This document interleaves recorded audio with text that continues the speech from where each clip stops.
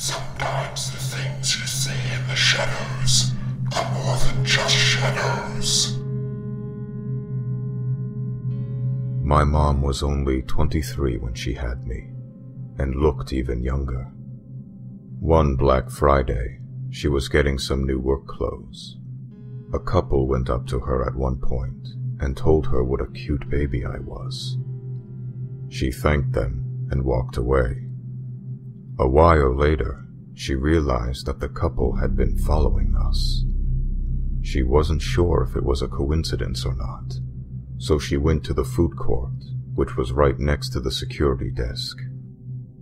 The couple came up to her again and told her that, while she was brave for being a teenaged mother, she shouldn't waste her youth being saddled with a child. They pledged to do a better job raising me than she could, and offered to give her $5,000 for me. My mom was furious. She was a single mother, yes, but by choice. She broke off her engagement to my biological father a few months after she found out she was pregnant, since he didn't want to deal with a child right after graduating from college. So she moved back to her hometown, where my grandma babysat me while my mom was at work. She had a very well-paying job at one of Michigan's many Ford plants as well. She pointed out that she wasn't a teenaged mother, and that she'd call security if they didn't leave us alone. They tried to grab me from my stroller. My mom screamed as loudly as she could. 3 security officers came running from different directions, and the couple bolted, leaving me behind. My mom explained the situation to the officers, and 2 of them took off after the couple, while the 3rd walked us to our car to make sure nothing else happened to us. The next day, my mom got a call from the police letting her know that the couple had been arrested after trying to take someone else's baby. They were charged with multiple counts of attempted kidnapping.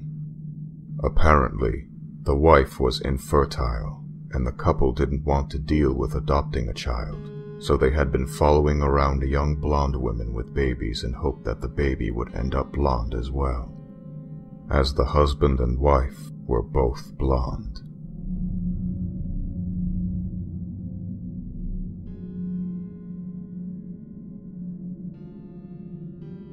I have always had an innate fear of the night. Not so much the dark, but the night itself. As a child, my imagination was overcome with stories of creatures that come alive at night. I never had anything to base this fear on, until a night when I decided to go with a buddy of mine to a baseball game and got stuck at a red light at 2 a.m. after dropping him off. Everything was fine, until I stopped at a red light right before the street that led to my house. It was a T-junction, and I was turning left. I would have just run the light, seeing as there was no one there and it was 2 a.m. on a school night, but earlier that week I had heard the phrase, "Character is what you do when no one is looking." And for whatever reason, that was the night I decided to prove to myself that I was a man of character. I obeyed the red light, feeling good about myself, bordering on self-righteousness, when I happened to look to my left and noticed a lady sitting all alone on a bus bench. We made brief eye contact, and I quickly looked away. It was too late, though. I could see movement out of my peripheral vision, and knew she was coming my way. I also noticed she was carrying a bag. I quickly checked that my doors were locked, my windows were up, then moved my right foot above the accelerator just in case, and braced myself for what was to come. I was hoping it would just be an awkward exchange, and was praying for a quick light change before she reached me, so I could just speed out of there. She walked right up to my window, put down her bag, and began to tap on my window. I nervously looked up at her, and she motioned for me to roll my window down. I had automatic windows, so I just imagined pushing too hard on the window button and that thing just coming all the way down. So I took a deep breath and lightly flicked it with my finger. The window moved microscopically down, but she didn't seem to notice or care. She then leaned in and began to talk. My boyfriend beat me up.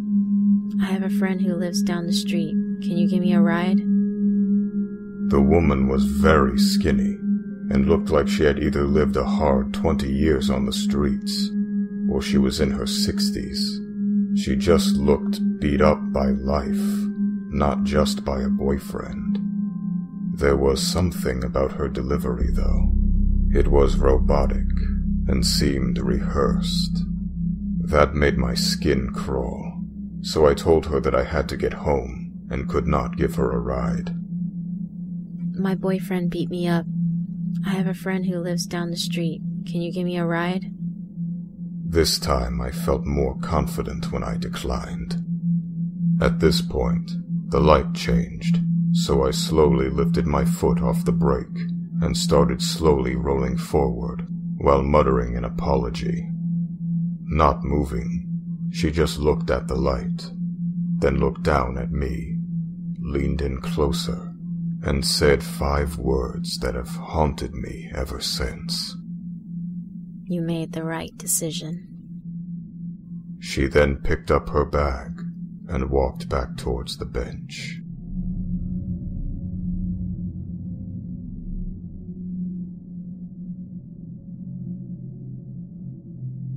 I'm a 22-year-old woman who just moved to a small town in Virginia with my dad in October of 2015. We were having problems with a leaky shower in the bathroom adjacent to mine. You know, typical new house problems. Of course, we called a plumber, who arrived at around 8 the next morning, while I was getting ready for work in my own non-dysfunctional bathroom. My dad let him in, and apparently went down the street to gas up his car and then go to work, leaving the plumber and I alone in the house. My bathroom consists of just a toilet and vanity, with a door leading into the shared shower room that connects to my dad's bathroom. So while I was getting ready, there was only a door between the plumber and I. I guess he figured out that I was in the house due to my hairdryer. Next thing I know, my bedroom door is opening, and there's a toothless behemoth of a man in the room, like Wario and Waluigi combined into one big plumbing mess. He locked my door behind him, then walked 5 feet towards me, stopping in front of my bathroom door. I froze, all while he was staring at me for the longest 30 seconds of my life. Breaking his stare, he cracked a wide, toothless grin and starts molesting with his eyes, gazing up and down my body like he was sexually sizing me up. Just then, I heard the front door open. The plumber twirled around on one foot like a basketball player, unlocked my door, and walked out. My dad ran in, asking if that guy had really just been in there. After silently nodding, my dad ran after him, but the freak had driven off at this point. Oh, and he left without fixing our shower. My dad immediately called the plumbing company and tried to explain what happened to the manager, who proceeded to tell my dad it was our fault the man entered my room because I didn't lock it. The asshole did end up sending another plumber to fix the shower. Afterward, my dad told me that he had only returned to the house because he had forgotten his wallet.